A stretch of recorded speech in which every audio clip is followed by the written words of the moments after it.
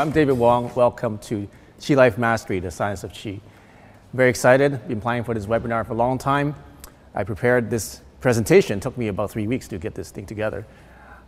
Basically, I've summed up what I've learned over the last 10 years into this presentation that's going to be about 60 minutes. So there's a lot of stuff. There's science, personal experience, ancient Chinese traditions and methodologies, different modalities that I've experienced in my life, and I put them all into this presentation.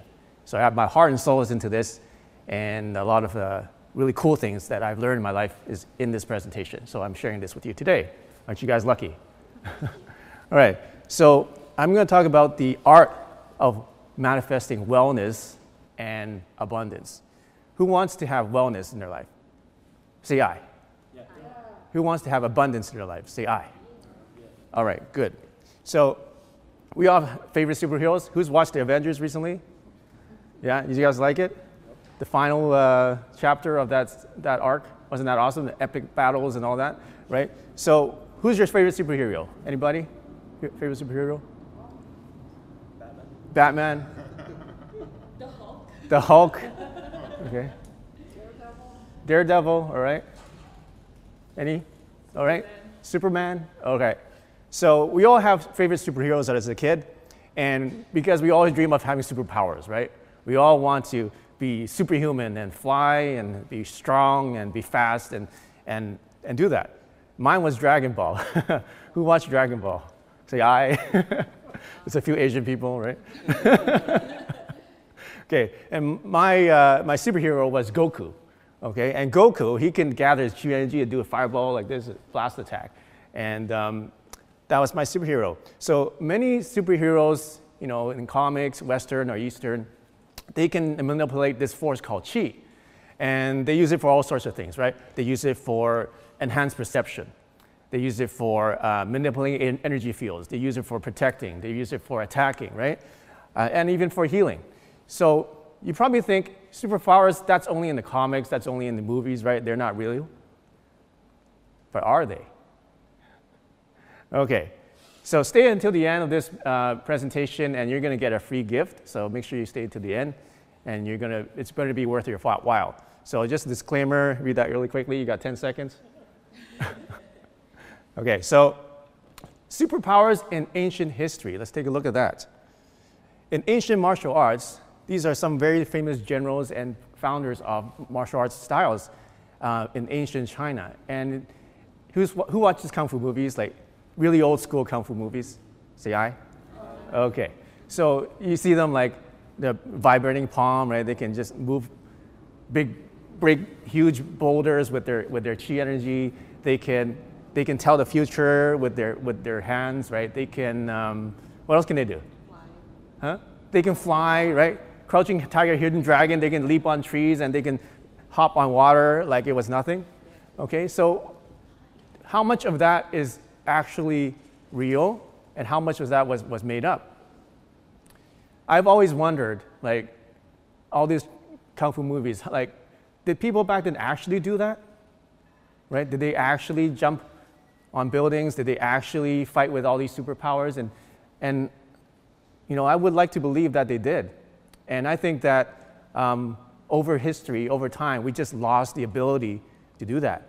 Why? Because we lost the training and we probably just lost the knowledge of how to do that. But it's not just ancient Chinese Kung Fu, right? There's many other cultures where people had superpowers, right? And they could do all these things that we think today is supernatural. So they were considered what we consider today to be superhuman, but perhaps they had knowledge, training, and access to Qi that has been lost. So that's just ancient history, but let's talk about today. How about superpowers today? Who's heard of this guy, Master Zhou Tingjue? He is a Tai Chi, Qigong, and Kung Fu master. And if you watch his videos, he's able to light things on fire with his hands. All right? So nobody's figured out how he's done it, but people have used heat sensor cameras and show that it's actually happening. So he would hold a towel, wet towel in his hand, and in a few seconds, it's completely dry. He would hold wet sand in his hand, and in a few seconds, it turns into ash. And he could light things on fire without touching it, just with chi energy. Real or not, I don't know, but he's doing it, and the people with thermal cameras can show that it's happening, but nobody knows how he's doing it. Ice mastery. Who's heard of Wim Hof? World record breaker multiple times for ice submersion in 0 degrees ice water, full body submersion for 1 hour, 53 minutes, and 2 seconds. What is considered, who's tried a cold shower for like 5 seconds or 10 seconds? That's like, it's pretty tough to just stay in that cold shower, right? But he can do ice bath for 2 hours almost. He also ran a half marathon barefoot in ice and snow. He also climbed Mount Kilimanjaro in 2 days just wearing shorts. 2 full days hiking wearing shorts. Is that superhuman, or do you call that, what is that?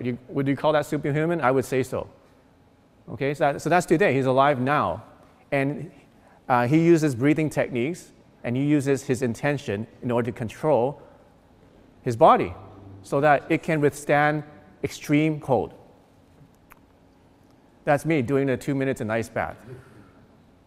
Okay, so I trained for about 100 days to get to the point where I can go into ice bath, 0 degrees, just breathing slowly without going, I'm so cold, right? Okay, so I did that.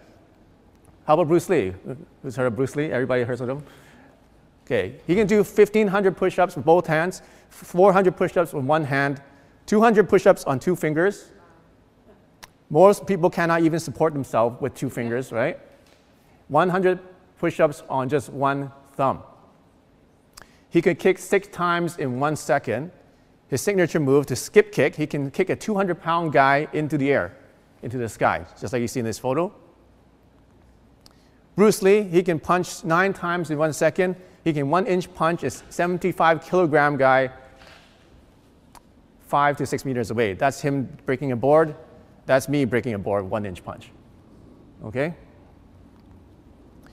So you all heard some of the music today. How did that make you feel? Make you happy, right? It's a happy song, right? Don't worry, be happy. So I chose those because I want to show you that music can change the way we feel. Okay? We'll come back to that in a second. So music, we're here at a music hall, and we talked about martial arts, we talked about chi, we also talked about success. And you're probably wondering, what do all those things have in common? So you may not want to be a superhero. You may not need to fly or to jump over buildings or to fight or break boards with your hands, but we all want to, you want to do that? Okay. So we all want to have resilient health. We all want to have manifesting our intentions. We all want to attract success, right? So I'm going to show you how you can do all those things with just one thing. One thing that you need to do all those things that you want, to have health and to attract the success that you want. Okay, who would like that? Say aye. Yeah. Good. So who's David Wong? If you don't know me, I have 10 years of meditation and Tai Chi, Qigong practice in martial arts. I was able to heal myself from a chronic illness that I've had for 12 years. Okay? I did it without any surgery, without any drugs whatsoever, because none of that worked for me. I tried everything. Okay? I'm also recovered from massive debt and illness and depression to build a multi-seven-figure business empire. I also work with world-renowned scientists and humanitarian leaders around the globe, and also develop mind enhancement technology that I'm going to share with you, reveal to you today. Very exciting. Okay? So life wasn't always so great. I lost $300,000 in a really bad business deal. I trusted the wrong person. And from that, I got really depressed. And from that depression, I actually got physically sick. And that went on for a long time. And at my lowest point, I was working just 15 hours an hour, just as a cable guy, installing, computer LAN cables in some office buildings. That's all I did.